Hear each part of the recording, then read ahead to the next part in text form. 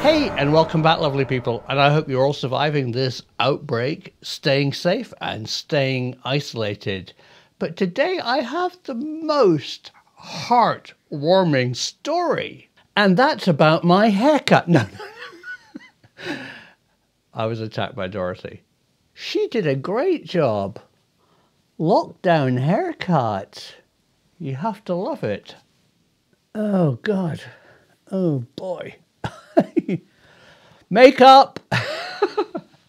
No, seriously. This is just brilliant. Art students save the world.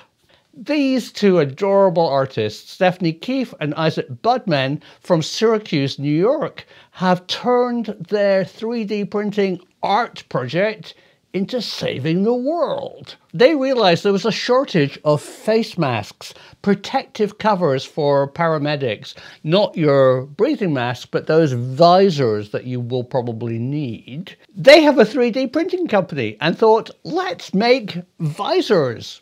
Top plan. They made a bunch and shared it with their local hospital, who immediately ordered 350 more. Excellent. Now they want you, if you've got a 3D printer, to make as many as you can. I'll share in the description below a link to their website and a downloadable 3D printing face mask that you can make with your printer.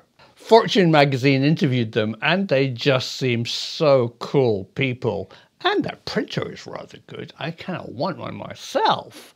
If you can help Stephanie and Isaac make more of these masks and save the world, get on it, artists, because the truth is out there.